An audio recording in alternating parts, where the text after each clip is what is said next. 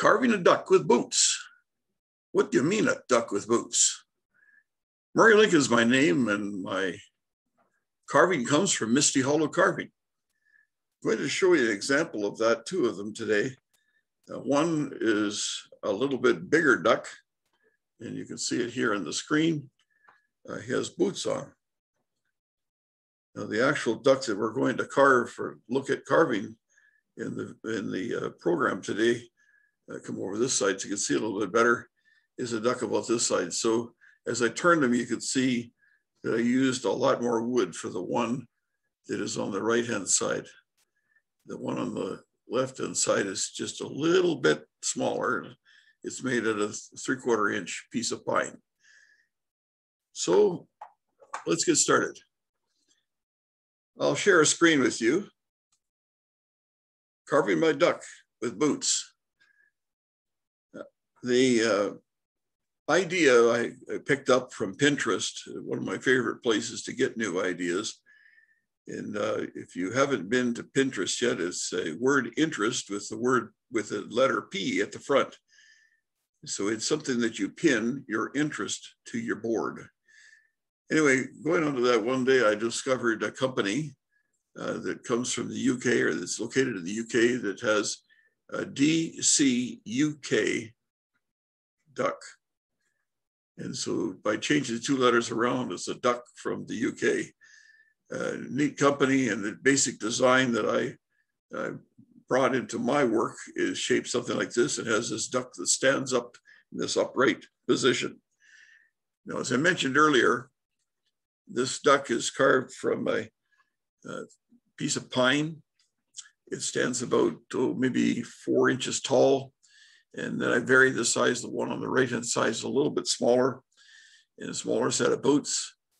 And then I just adapted a little bit further. If I go back to that original one, the one that was here, you see the boots are carved. One of my favorite kind to carve is the old brogan style from the Civil War.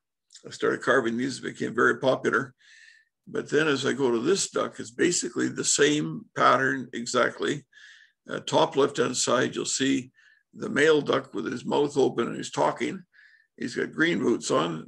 Female duck is head up and watching everything. And you'll see that the legs are inserted into the body by drilling a hole and putting it that way. Now, the other duck we're going to look at today has legs that are attached to the outside. Top right-hand side, and then the bottom left, bottom right, you can see the little ducks that are following mama duck.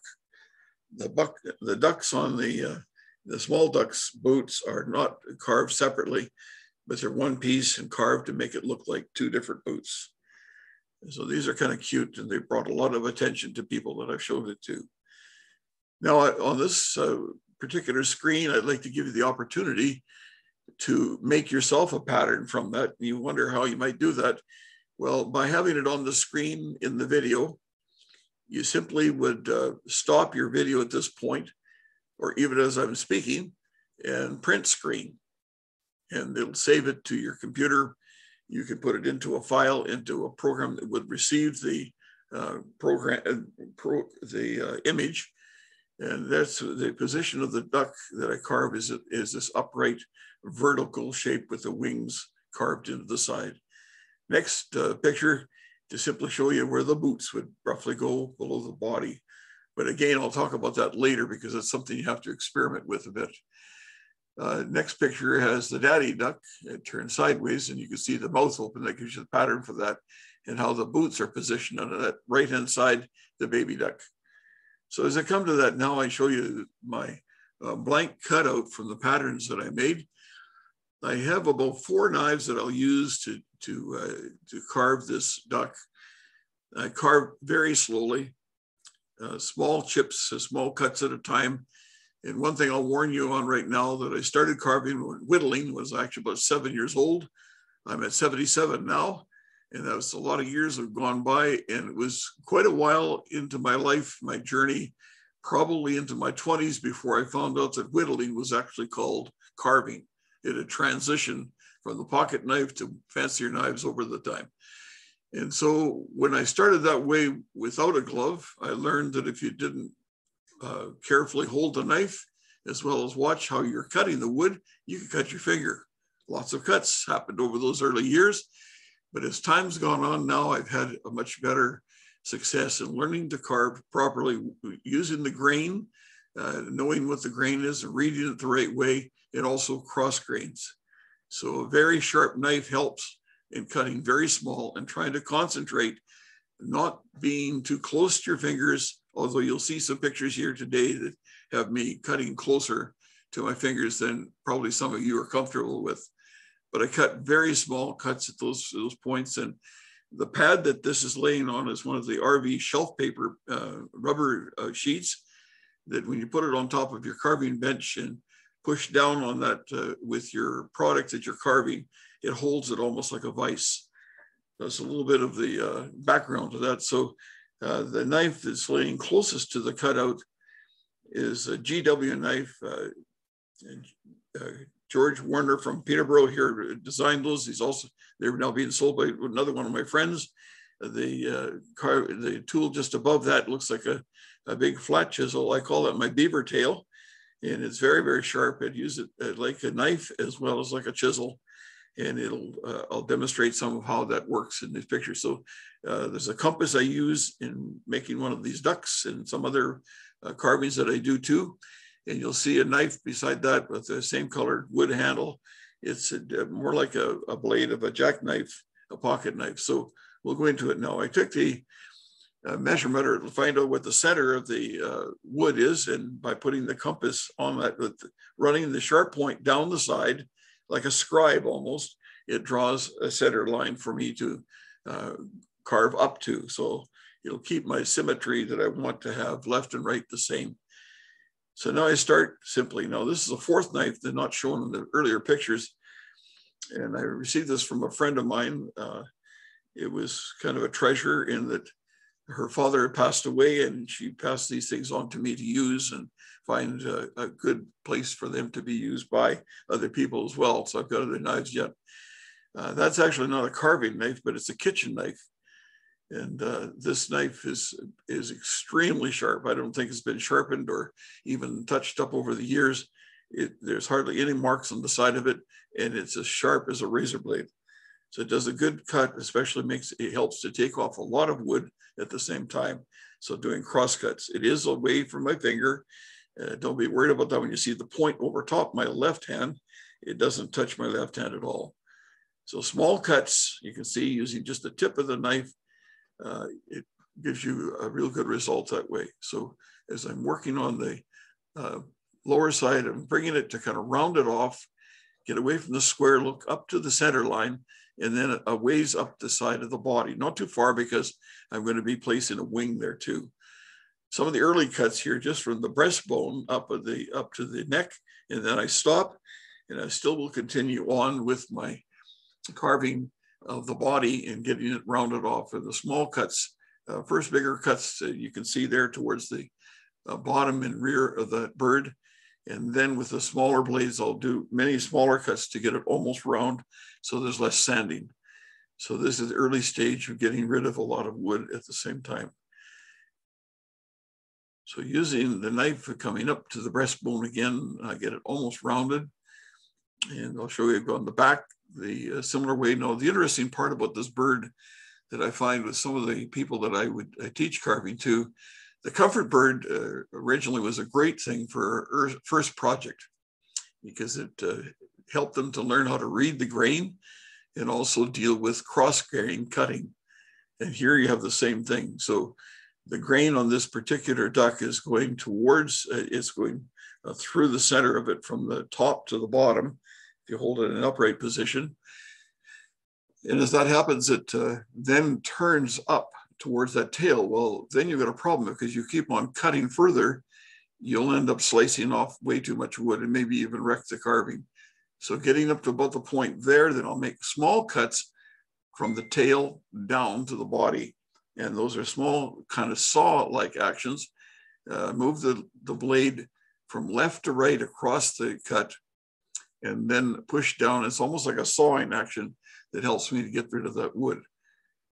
So again, just as I talk a lot during the time that this is on, I should have let it roll a little bit further and faster. You see the wood being cut the same way here, following the grain, up to about halfway of that duck, and then you'll change the direction of the cuts going the other way. So now I've got the body almost finished, roughed out, and I'll come to the wings on the side, or things I do next. It comes up from the breastbone, which is just below my left thumb in that picture. In the arch, I draw with a pencil down to the tail area, following along that line. And then as you come towards the tail, I end there. So the next thing I have to do is do an undercut in that. This cut is simply dragging the knife along or cutting along that line that I just drew, just a little bit, not too much. But then I'll go back and do it once, twice, maybe 3 times, putting just a bit more pressure. I don't want to lose the wing. And if there happens to be something in the wood that is a little different, I don't want to be surprised by that either. So small, steady cuts help me to do that undercut on that particular piece. Now then the undercut, I start with a smaller blade that in the first slide that I showed, that small blade to the right-hand side that looks a little bit like a jackknife, the old pen knife.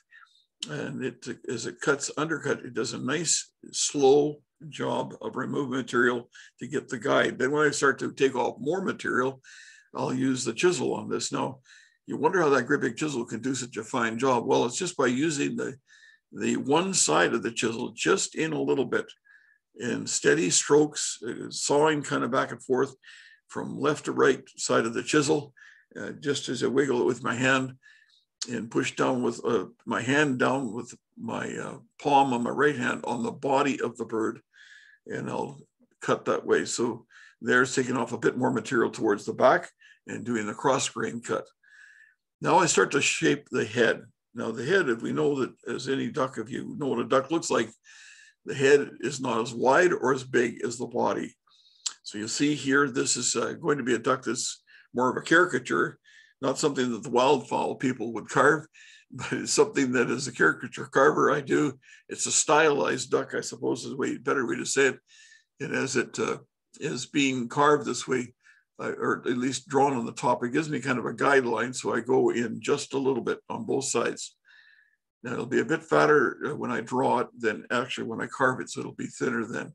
So small cuts again towards the bill, and I want it to be almost sharp and square on the end, so I don't want to lose the bill. Taking off more materials again with that beaver tail chisel knife, it really helps to take off material in a controlled way. I can do a good cut with that. I know a friend that uses nothing but that. He doesn't use any other blade than that beaver tail. That's his whole carving machine.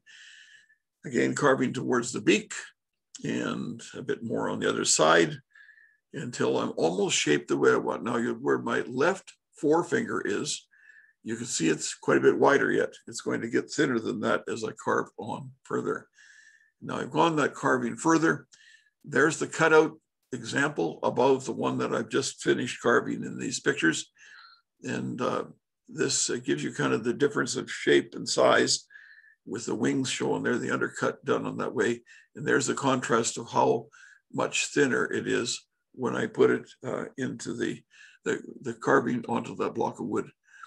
Now, when I do the carving with the tools, I'll have chisel marks and knife cut blade marks, these flat areas that are all combined together. The smaller and smaller they are, it's almost round, almost smooth. I could do it by hand, but I found the rotary tool, just going over it lightly with the coarse paper on there, coarse grain on that rotary tube, it takes off a lot of material quickly. So if I have a spot that's a high spot or something that's low, I'll try to bring those two together so it's even on the side. So I can get the shape the way I want it. I want it to be almost smooth. The smoothing comes later when I use 3 or 4 different kind of grades of sandpaper when I rub this duck down. And then from there, I put the finish on. So as I'm doing that right now, there's a contrast of the 3 stages really of from the cutout to the carved one to the one on the right that has a finish on it with the boots showing. So I want to point out here, because we're going to move to that thought right now, The legs on the right-hand side of that duck, on the right duck, I should say, the finished one, are carved a bit the shape of a drumstick. And it's a very small drumstick, and they're glued onto the side of the duck. If you remember back on those earlier pictures that I showed you, the colored ducks with the colored boots, they were little dowels inserted into the body. And the small dowels going up about 1/8 of an inch or so, maybe a little bit bigger than 1/8, about 3/16. And here this leg is positioned in the side of the body, which it gives it kind of a unique look. And you see the boots there again, the shape of them. And I'll just say something about it as I look at this leg. This is some of the difficulty of carving this particular one. There's 2 ways to do this leg attachment. Before I start carving on that stock piece, that duck is flat, and I can lay it onto my drill press and drill one hole straight through. And so that hole is at the same height on both sides. This particular duck, what I've done is carved it, or at least drilled 2 separate holes, trying to measure up to make them exactly the same to give me kind of an odd angle. That's what I was looking for, the way that the boots would be positioned. So you'll see here on this picture, I want to point out here too something later, that when you're putting together, you want both boots to be the same distance from the body down. So, and the body should be vertical, should be perpendicular to the tabletop or to the place that it stands on. Now here's how the legs are put on. On the left-hand side, it shows the kind of drumstick carving that I did. In the boot, I drill a hole in it and I glue that leg into the boot, getting this perpendicular, straight, right, 90-degree angles I could. It doesn't draw on that way with that well, but you can see the dotted line where the drumstick goes into the boot. And on the right-hand side, the way that these legs are fastened onto this bird is that I have carved them first with a little small cuts to give it kind of a same contour and shape as the outside of the bird body, the lower part of the body. And then with a rotary tool, you simply can give it a nice smooth finish.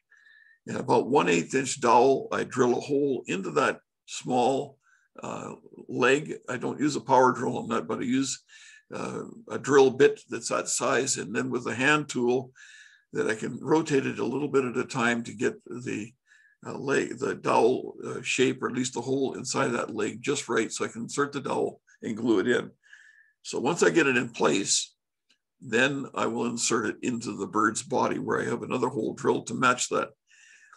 Now, one thing that I found out that really helped me is to drill the hole in the body just a little bit bigger, just a tiny bit bigger than the dowel that you're putting in there. So you can move the boot out further. If you're looking at the picture right now with me, the boot would be moved more towards me, or it can be more to the inside. And so the effect would be, so go back here just a bit to this next, to the last slide, just to get a look on to head onto it. So the legs are almost straight here. They can be made so the legs, the boots are coming closer together and the body's wider. And that is something that just, it gives an effect to it.